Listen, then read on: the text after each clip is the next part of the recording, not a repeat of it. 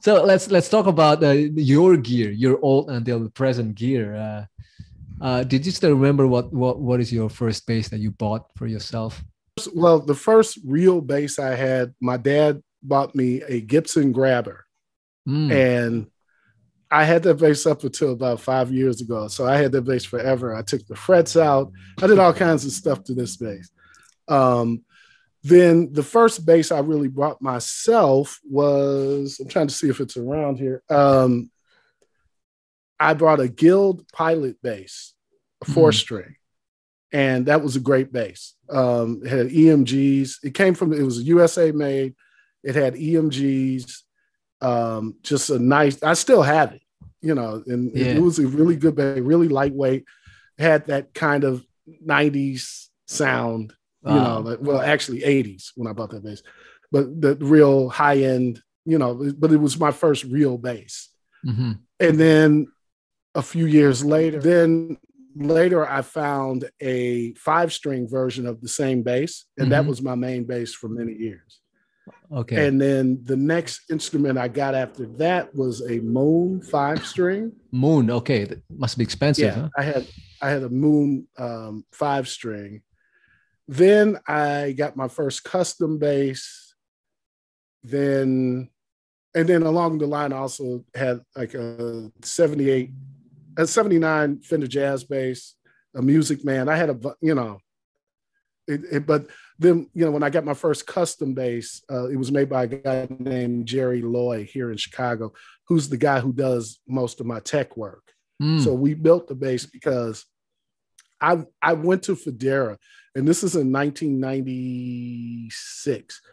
I was in New York doing a gig, and I had heard about Federa, so I went to I went to meet Joey and Vinny, and I specced out a bass. And in 1996, the bass was $5,000. wow. And yeah,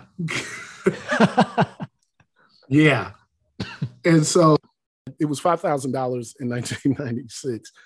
And I came back and I was telling Jerry Loy, who's the guy who built my bass, about the instrument. And we basically sat down and figured out the specs, tweaked a few things, and it took him about a year, but he built me my first custom bass. And it's a combination of like some of the Federa specs with the Moon specs. Wow. And I still have that bass. So yeah, so that, and then a couple of other customs. And then in 2015, I got introduced to the people at Sire. Yeah. And so we have a bunch of those now. Okay, before we go to Sire thing, because it's gonna be long about Sire, Yeah. is there any bass that you regret selling at that time? Two. One was a pre-Ernie Ball Music Man Hmm. that I only had for a few weeks. I traded it for a speaker cabinet. Stupid. Okay. And actually my Gibson Grabber. I wish I had hung on to that, but I had Okay. to move. Okay. If there is a chance you could buy them back, will you do it? I would probably get the Gibson back. Hmm. I would probably get the Gibson back. I actually am thinking about buying a Music Man, Okay. just to have. I like the sound, so I need it for like session stuff. So Yeah. it'd be nice to have a Music Man just to Okay. have that sound, because I have everything else. I just don't have that. Okay. Now let's just move into an interesting part for me, also for you. I think it's about Sire. How did you Mm-hmm. how did you know about the Sire guys in the first place, and then the evolvement Um, of the Sire in 2015? I know that because I bought my first Sire bass is like I think in May 2015, because I saw okay, Marcus Miller introduce the bass in his right. Facebook and YouTube. But then I read some stories that it was evolving in Chicago music scene, right? This is how I ended up with the Sire. Mm-hmm. I didn't go to the NAMM show that year. I was Mm-hmm. going to go, and then I didn't go. My very, very good friend, Mr. Jocko 3X, who you know of, or you might know, Jocko went to the show and he called me and he was like, "Hey, I got something I want you to check out. I just want to get your opinion on." So we meet up, and he hands me, which was probably a prototype at the time, prototype 5-string and it said Marcus Miller on the headstock. Yeah. So I played it, and he was like, "Without me telling you anything about it, play this bass and tell me what you think." I played the bass. I looked it over. I played it again, like, this is interesting. I noticed that it was made in Indonesia. Yeah. So he said, "Well, how much do you think this bass should cost? Or what does it cost?" And I said, "Well, it's probably about 15 to 1800. And the quality of the instrument, I was like, it should be like, if it was US made, it'd probably be over 2. But because it's made in Indonesia, it's probably around, 15 to 1800. And then he tells me the bass cost, it's going to be $599. I was like, never.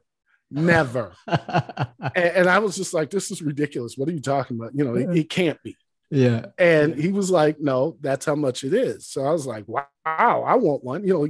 And so he connected me with Mickey Cho. Okay. And Mickey and I spoke on the phone, and Mickey was asking me a lot of questions.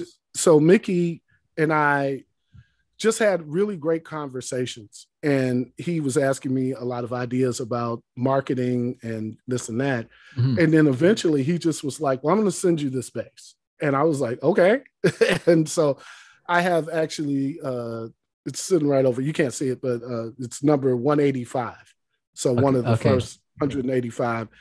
And I got that in March of 2015. So a little bit before they went on the market. Okay. And it pretty much, ironically, I had a bass that had gotten stolen. One of my custom basses got stolen. Mm-hmm. And it just replaced that. And I've been with Sire ever since. Great relationship, great people. Was that ash or alder V7? It is a ash with a maple fingerboard. Okay. Yeah. That's nice. So now I saw you have, like, the last one I saw you have M7 6-string. Yeah. And then, P10, I think you have the P10. I have a V10. V10. Okay, a V10. Oh, Vuyani Wakaba has the P10. Yeah. Yeah, he has the P10. And what do you think about now? Because, Sire started from like affordable price, mm-hmm. like 600, almost 600. But now they have the highest line, like in P10 and V10. And then, I also sell the Sire basses here in Indonesia, in Jakarta. So some of my customers now starting, "Oh no, I won't buy Sire when it has 1,500, US dollars price on that." What do you think about that? Well, my thing is this: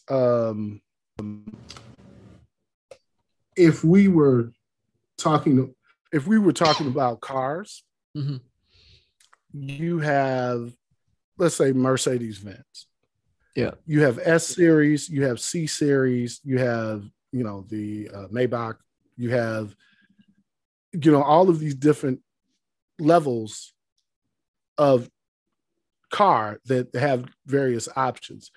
With Sire, the V series, the V10s are maybe the upper end of the line, but they still make everything else that they've ever made. Mm-hmm. And so you have a bunch of options. Of course, if you want the latest technology or whatever they're considering the best, then that's the upper level. But all of the other instruments, the V series, the vintage V, the V3, all of these basses still exist. Yeah. So you have a lot of different choices. Yeah. So, sometimes it's just a matter of choices. It's just, what can you afford? What do you want to put money into? The latest news is that, some bunch of people start reviewing Sires, Sire basses. Back then in 2015, I got my first Sire V7 Ash Maple, the white one. Mm-hmm. And mm-hmm. it's an interesting story because, it's made in Indonesia. And for me, at those times when instrument is made in Indonesia, let's say 5-string or something like that, I was always worried about the low B. You know, the best bass that I've ever had is just Carvin SB5K. Okay, the Carvin made in the USA, and then low B is nice. But then I didn't dare to buy the 5-string version of Sire because I was afraid that the low B didn't hit, you know, didn't have that thickness. So I bought V7 4-string, and I was very surprised by the quality and the sound. But although there is one problem, the bridge pickup was dead because, you know, the solder thing, you know, the cable is off. Yeah, but then it's a minor problem because I contact Mikey. Mikey still do the email, you know, for the international sales. And then I sent him the email, and then I asked him, okay, just return the bass and then we will take care of it. Now that's the first professional and very friendly customer service that I've ever had in buying basses. The customer service is great. Yeah, so that made me stay with Sire until now, because, you know, some instruments I know, each instrument in each brand, although, you know, with the custom made, with the high-end boutique brands, there's still always a problem whatsoever. Exactly. Right? I've seen Federas that are dead. I've seen custom instruments. I won't say the brand. Yeah. But a friend of mine had a custom instrument that cost him a lot of money. Yep. Like $4,000 or $5,000. He gets the bass and it's dead on arrival. Oh my. He takes it to my tech, and I happened to be at the shop that day, and my tech was like, let me show you this. And it was completely wired wrong. Oh God. And he fixed it. You know, but he was like, you know, this bass costs, you know, he's a funny guy, because he's always like, well, what do these basses cost? Like, how much does this bass cost? And I was like, I don't know. He paid like $5,000 for it. And he was just like, just because you're good at carving wood doesn't mean that you're good at necessarily being good at wiring. It's a lot to make a bass. It's a lot to make it work right. So, you know, Sires are made in a factory. Yeah. With any factory, they're made by people. You know, there are machines involved, but it's mostly by people. So, but the thing I always, are you familiar with Star Trek? I don't know if they have Star Trek in the Philippines. Indonesia, I'm sorry. The Borg, they're all alike. That's what I call the Sires, because every Sire I have, the quality control is very close. You know, I've had a couple of minor problems, like you mentioned. Yeah. There's some minor stuff that has popped up through the years, but the majority of instruments I have, they're all from Sire. They're all the same. Well, it's still acceptable in that price than in 5K price, right? Right. But I think that they changed the game. You know, they are the game changers. And the revolution, the idea of the revolution is to raise the quality and the expectation. And I think that that's one of the reasons that we see a lot of people who are against Sire. Yeah, they're always. Like any little problem, they go crazy. Yeah. I'm like, there's a whole industry built about fixing fenders and other types of basses. That's why we have pickups and tuners and bridges. But it's something about Sire that makes people mad. And it's funny. They get angry. How dare you? You know, the tune. I was on the internet and a guy was talking about fret sprout. Now you're a dealer. You know that's common. Yeah. Not unusual. I didn't find one. To be honest, I didn't find one. And I've never had it happen. But yeah, you know, he was mad, and why is this bass? You know, this is junk and da da da. And I'm like, I have a bass here that costs $4,000, or about almost $4,000, and it had the same thing. Yeah. So you have to, it's part of dealing with wood. Yeah. But I think I think it's people's ego. They spent a lot of money, and here's this bass that costs a lot less, that sounds and feels really good, and they might be questioning their decision. And I'm just like, just buy one. You know, I know a lot of bass players who have Sires, but they won't admit it publicly. They have them. I've seen them. They contact me. They have them. They just won't mention it publicly. And why don't they? It's funny, you know. Well, they want to. They're associated with another brand. Oh, or okay. They like to keep an image, you know. Yeah, image. Okay, it's funny though. Yeah, because you know Marcus Miller is on the headstock. You know, we know right. who doesn't know Marcus Miller. You know, right. It's funny. That's what I always say. It's like Marcus is pretty much at the top of the food chain. Yeah. With a lot of stuff, and when you look at his career, yeah, all the things he does, and Marcus has dozens of basses. Yeah.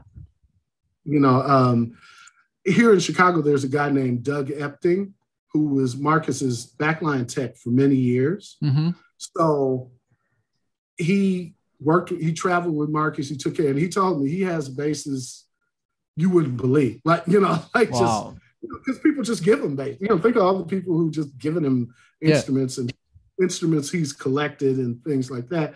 But he plays his Sires on stage, you know, along with the Fenders. But he plays the Sires too. So must be good. It's good enough for him. Yeah, that's the fact. You know, I even had you know, the Canadian company, the F Bass. Yes. Yeah, I've had some of their basses. I used to have the VF5 version, the 70s jazz. So, you know, it cost around, the used one is pretty expensive for us Indonesian. I don't know for Americans. It's around 2K, you know, 2,500 is the used one. And then, not more than that, I bought that one, and then Sire came out, and then, you know, I tried the V7, and then after that, after trying V7 and owning some, there is a, you know, like a unnecessary thing for you to get an expensive jazz or a boutique jazz, because, you know, all the jazz sounds should sound like a jazz bass, you know. Right. Might be like the different shape or different, you know, electronics, but jazz is a jazz. So why you should spend more bucks for for a jazz sound, you know?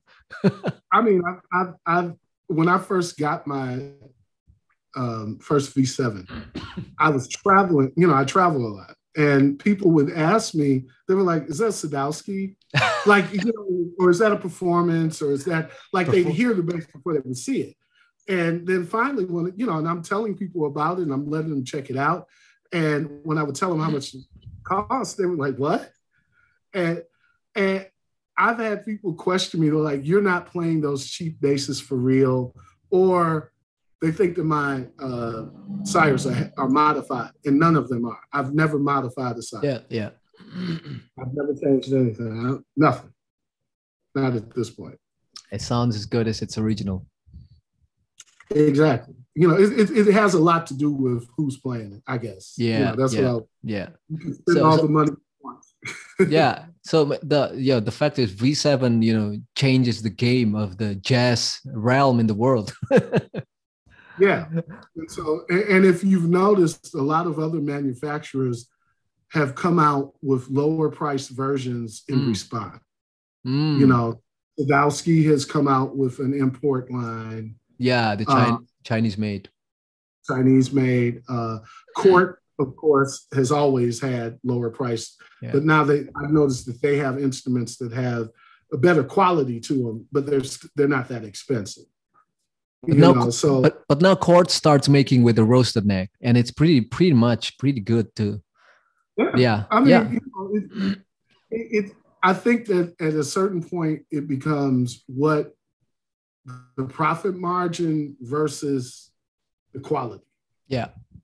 So if you want good quality, then you might have to give up some of your profit margin, but a lot of times it's just quality control. Yeah. Better material, you know. So things like roasted necks, things like what's the machine? What is the machine that you that Bass Mods uses? Plek. Plek, the yeah. Plek Plek. machine. Yeah, you know, a lot of it is just doing that. You know, so it's interesting. It's a good time. I mean, it's not, as far as work, it's not that great right now.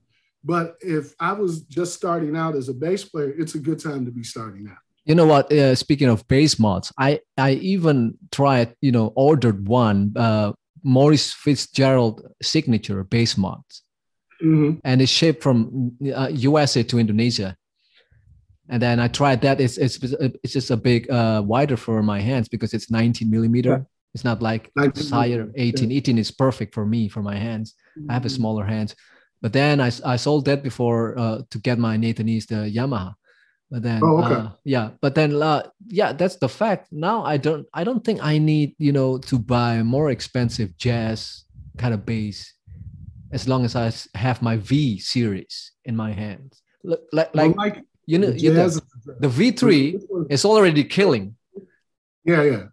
I mean, it's one of those things where, like you said, at a certain point, a jazz is a jazz. A jazz is a jazz, yeah. You can make it active. Like one of my favorite Sires is my vintage V7 5-string. Mm-hmm.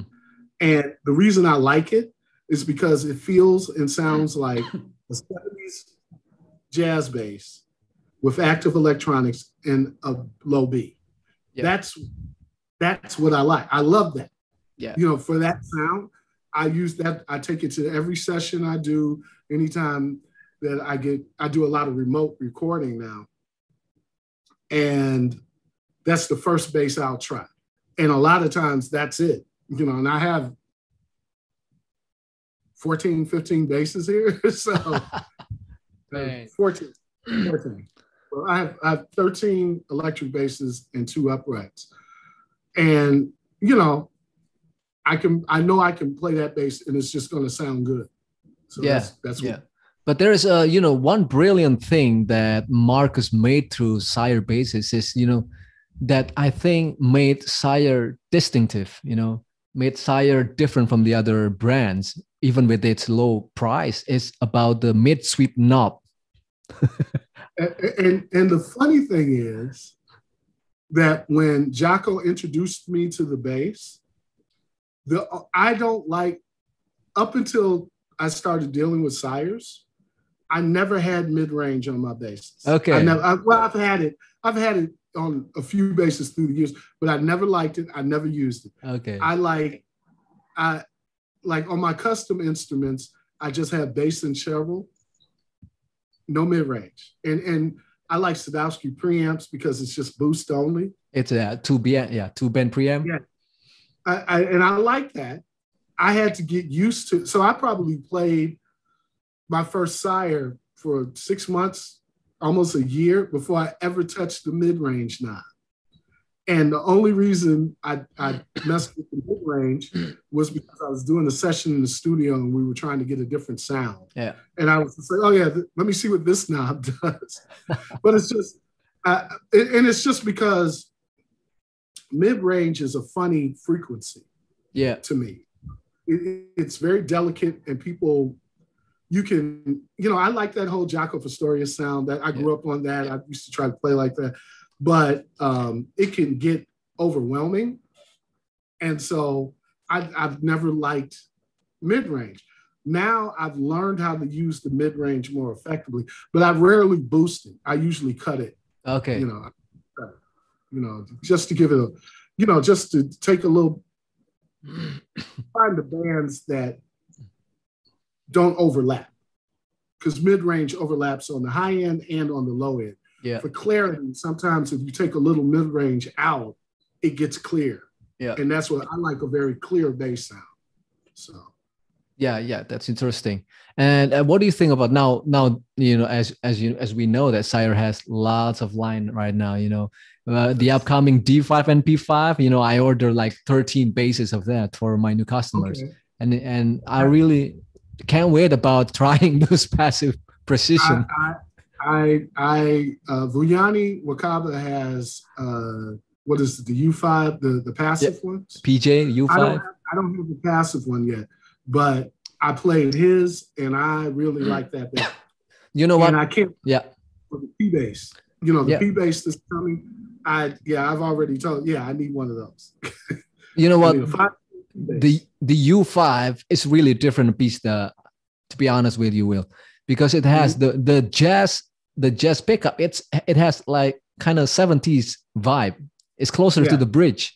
And then the sound, the maple sound, the maple sound really has that vintage vibe, surprisingly. Right. It's really nice and punchy. It's short scale, 30-inch, but it's very punchy. I'm looking forward to getting one. You should get one. Because that's a sound that's really becoming popular these days. So, flat wounds on it. Flat wound. But sometimes, 30-inch scale is sometimes too short for me. The block is like smaller. Yeah. And then I don't know, with the guy with bigger hands, bigger fingers. I got big hands. So what do you think about? I play upright too. So it's okay. Do you think it's gonna be comfortable for your big fingers? Pretty much. I don't really have a problem. I have another short scale bass that I played for years, that just some cheap bass that I picked up, and I've never really had a problem. I have to focus a little bit more, but not a big problem. Okay, big problem. That's a good news. So, is there any chance for you if the good thing about Sire is that Sire always listen to their customers. If you pay attention to the M series, the M series, there's the first generation mostly. So the lower cutaway is it's not closer to the 24th fret. And I don't know, maybe you don't have. You did that, right? Yeah, you don't have that problem, but I have that problem, and some Indonesian bassists are having the same problem with accessing the 24th fret when they play higher in the higher register. Right. And then we felt that, oh no, the lower cutaway should be cut deeper to the 24th fret. And then I told Kyle, it's just my input. I don't know if you could work it out and then surprisingly, Kyle listened and he acted so fast. And then he gave me the blueprint of the new M series with the lower cutaway, much better. Now the second generation that you have. I saw. I was like, that you did that. I remember that. That was you. It's amazing. They do listen, and that is unique. One of the reasons that I like working with them as a company, is because they actually listen to their customers. Yeah. They listen to their endorsers. They ask a lot of questions. Yeah. They even send, they have, with the electronics, they ask a lot of questions. They're doing some different things. So even I think that there are some things where they're even doing more as far as incorporating the people that they work with in research and development, which I'm happy to do. Yeah. It's a good thing. Most companies, they don't even ask their endorsees, huh? Trust me, I have other endorsements. They've never, I have trouble getting them to answer the phone sometimes. But yeah, that's why, I still keep selling. And then, there's no contract with me, no written contract, but if you check my YouTube, I always reviewed the Sire basses, many contents of the Sire basses, because I love them, simply love them. They are excellent instruments, and I've been playing for over 34 years now, and I have to say that I've never seen a commercial, factory-produced instrument as consistent. Yeah. And, even like you were saying that some people were complaining that the V10 and the V series, the V10s are expensive. Yeah. But if you put them right next to their equivalents, they're still $1,000 cheaper. Like you can't buy a Sadowski Metro. A Sadowski Metro is $1,000 more than a Sire Guitar. The Japanese made. Yeah. And I've had both, and it's not $1,000 different, you know? Yeah, I believe you because I tried some. Yeah, that's the interesting part.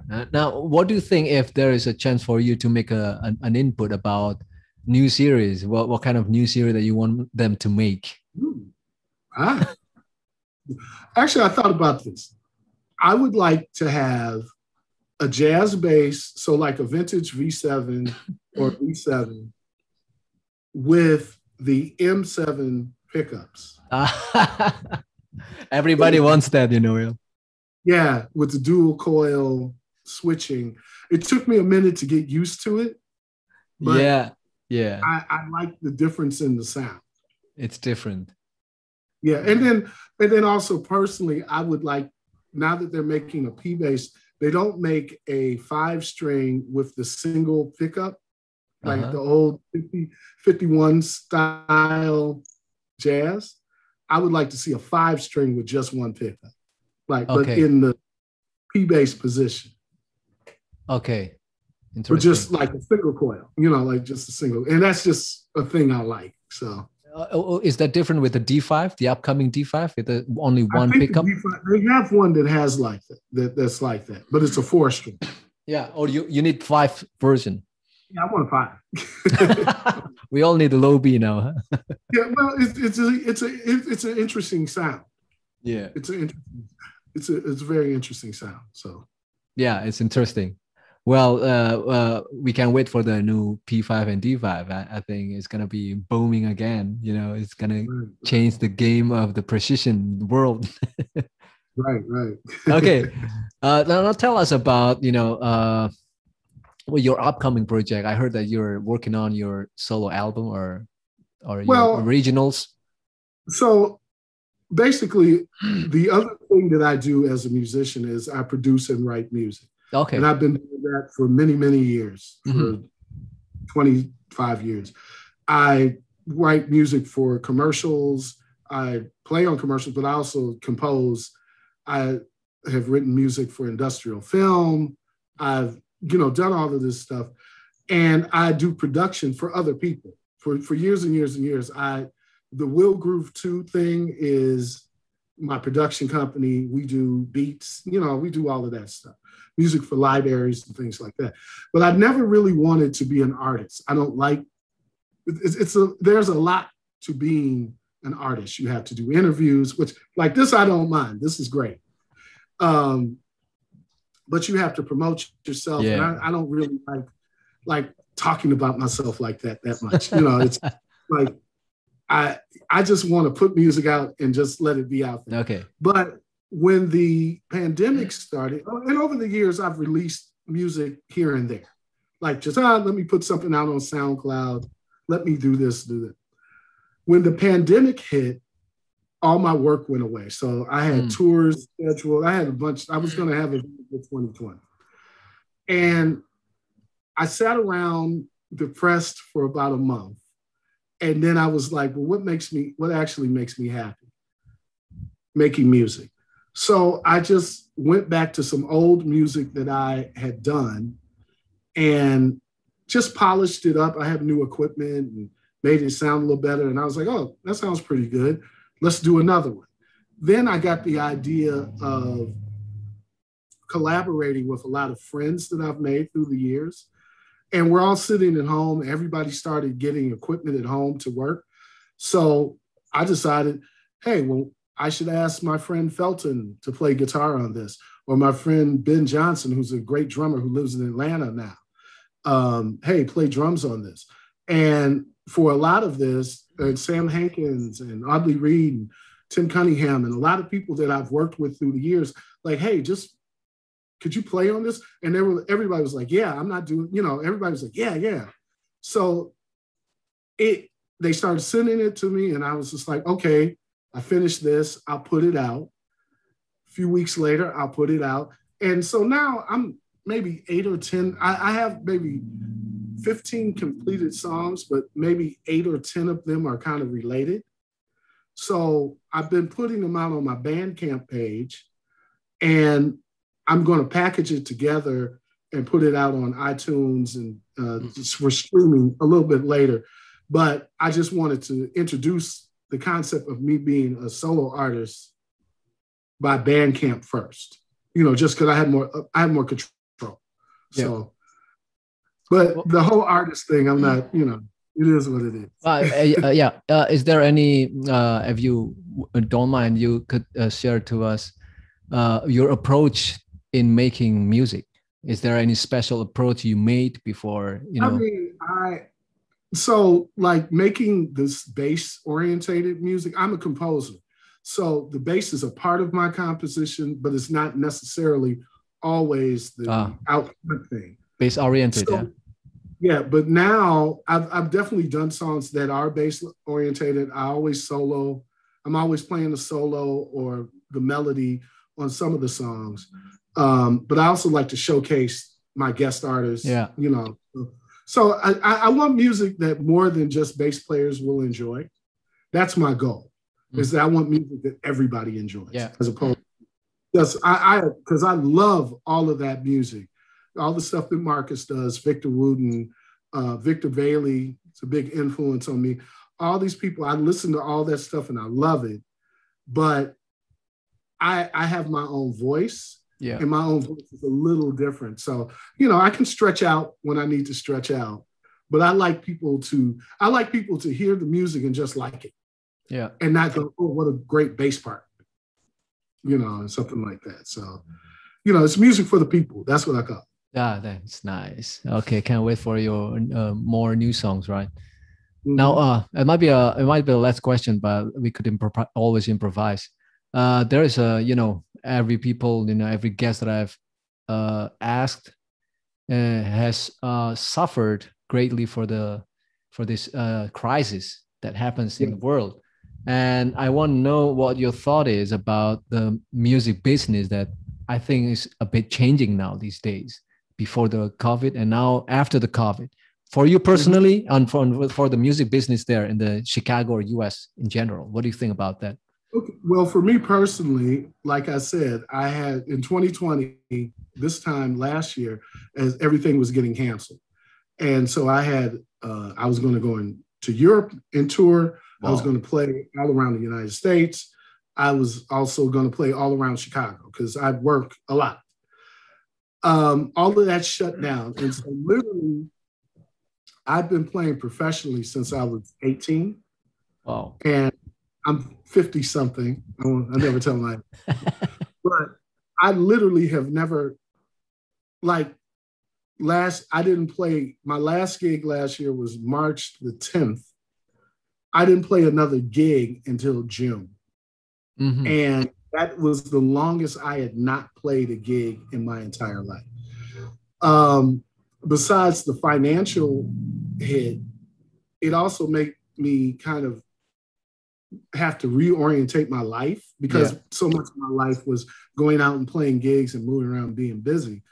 And so I had to change all of that. But after taking about a month just to kind of mope around, I remembered that I'm a musician. So there are all these other things that I know how to do. So I'm still teach, I teach using Zoom. I have what I call my musical day job. I work with an organization called Urban Gateways, where we teach cultural enrichment programs to children. Yeah. And this year we figured out how to do it on Zoom.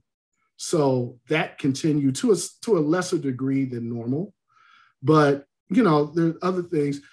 I participated in streaming concerts. I've done like 2 of those. I'd like to do more of that. We're starting to play a little bit here and there.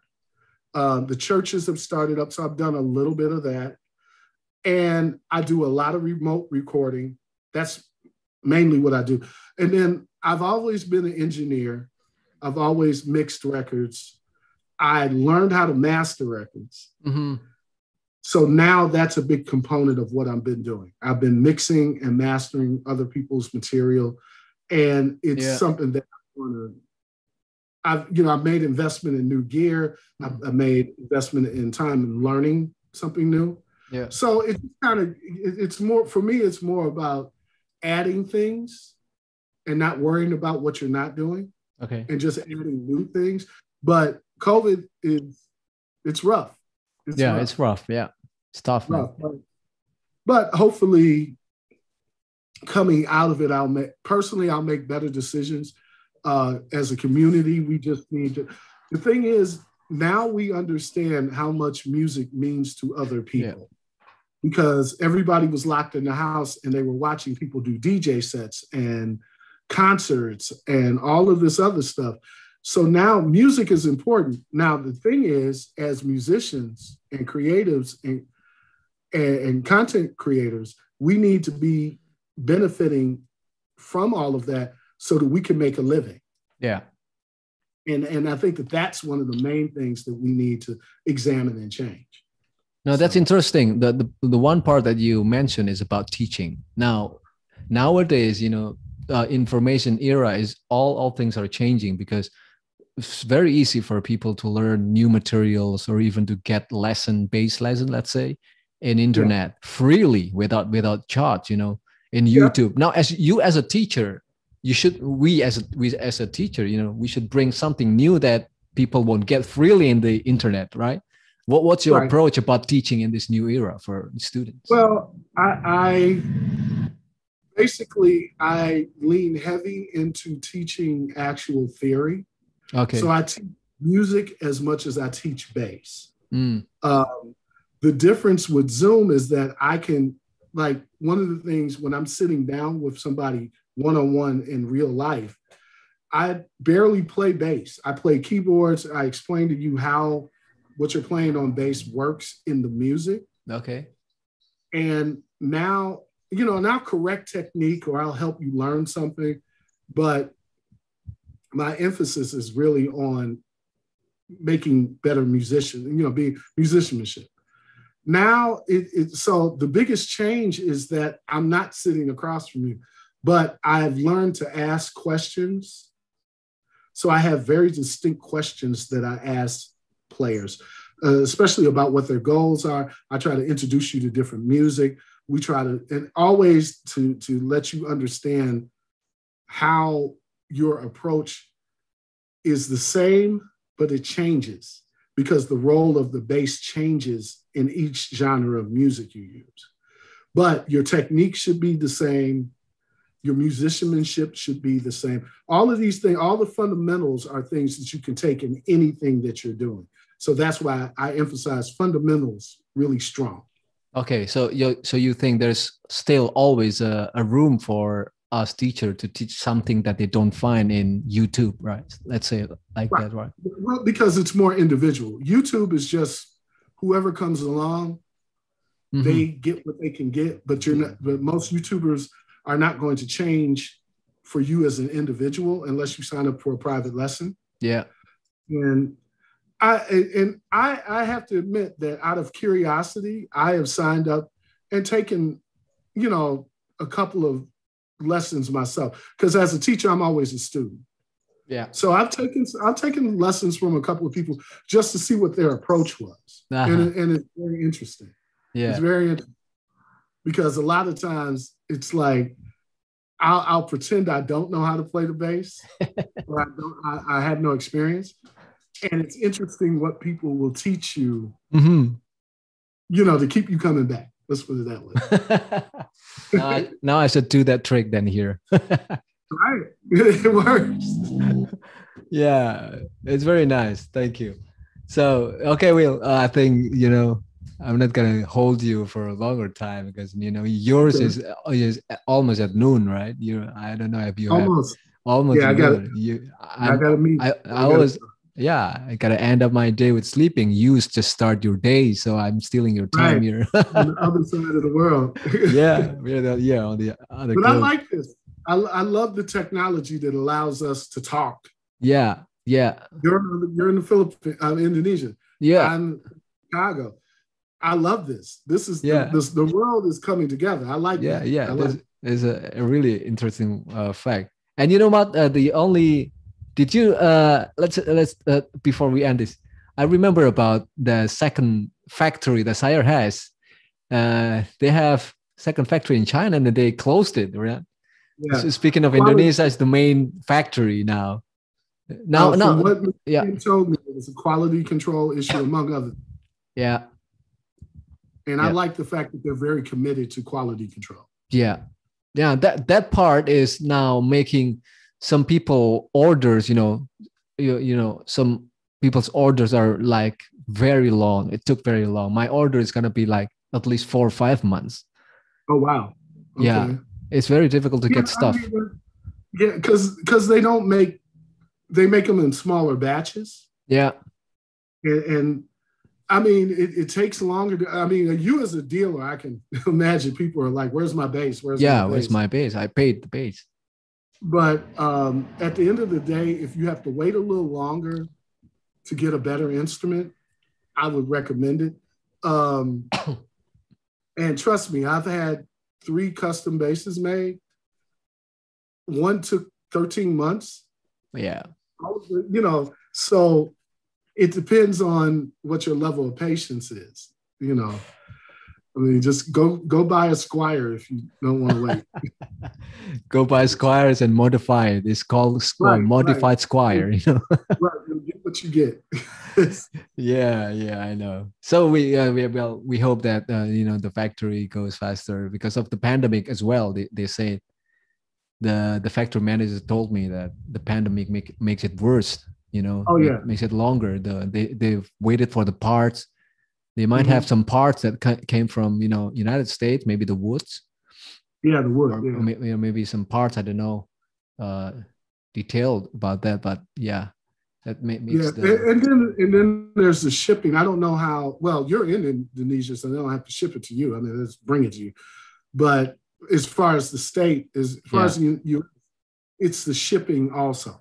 Because when Sire first came out, there was a wait because there was an issue at the port. There was some type of strike. So it took forever for the bases to actually get here, clear customs, and get unloaded because they were having a strike. Yeah. So, supply chain. Yeah. Speaking of the woods and the materials of Sire, as I know, they use the Indonesian mahogany because we have lots of mahogany woods here. But I think they said that they use the American ash and alder from America then. I think so. Yeah, I think so. Yeah, I think that's where it all comes from. And I think that's just for consistency. Okay. Because that's the other thing. I'd love for them to do a swamp ash bass that's lighter. Yeah. My V10 is very light. But I'd love to see like a swamp ash, but swamp ash is actually getting kind of rare. So a lot of companies are moving away from that. So, yeah. Another thing is that there is some consensus with, some people in the social media about the P10 and V10. They think that, okay, in that price range, we could get lots of used, nice brands, nice established brands. But we don't mind about V10 because P10 and V10, they use the roasted neck, which is awesome. I tried the V10 and it's awesome. The neck feels, the sound coming out of the roasted neck is something else. It's not the same like the other V, But then, do you agree if some people say that you should put, better dryer tuning packs? You should put better bridges, like you say, hip shot bridge or. I've never had a problem with my bridge or tuners. The tuners on the V10 are upgraded. The bridge is high, man. To me, it's all higher quality. Now you could outsource a bridge and tuners. You could you could offer hip shot stuff. Yeah, but then the price is going to go up. Yeah. And, you can only, and then there is the idea that the consistency might change. Mm. You know, like hopefully you're getting the best stuff from Hipshot or the best stuff. But I think that the pricing, that's where, I mean, I like my V10 has silver hardware. I actually don't like silver hardware, and all my Sires have silver hardware. I would love to have black hardware. Except the knobs. The knobs are black, right? Yeah, but I would like to have black hardware. Yeah. But I'm willing to, you know, it doesn't really matter. Yeah. You know, as long as it works. Yeah. So, I mean, and those are other options, but at the higher end, just like I said, using the car analogy, you're paying for all of that. You know, if you get a Mercedes Benz with heated seats and rear view mirrors, you pay for it. You pay for it. You pay for it. There's a price for it. There's a price for it. Yeah, yeah, I agree.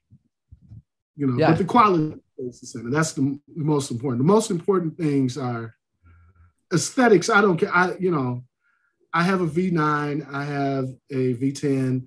They're really nice looking. Yeah, I'm basic. you know, I don't beat up my basses, but I'm basic. I like, just regular looking instruments. So they sound really good. Okay. Yeah. Well, thank you. Well, thank you so much. I think I'm gonna let you go now. Before I go with my other questions, unending questions for you. All right. But let's just wish the best for you and me and people there in the United States with the vaccines thing, and then the Sire as well. That when Sire goes up, and we're also happy, as you're the first supporter, and I'm one of them here in Indonesia as well. When there are no people dare to try new brands here. People here in Indonesia just they know Fenders, they know MTDs, they know F-Bass, but they're afraid to try new things. I mean, that's the thing, is that although there have been several new brands that have come out. I mean, I live in Chicago, so I'm familiar with Lakeland's. Yeah. Bass Mods. Yeah. But Sire has definitely shaken up what expectations are of a quality instrument, And then I also want to mention that I also use Gensler amplification and SIT strings. So I'm also affiliated with those companies, and all together, that's when my sound is great. I just need gigs now.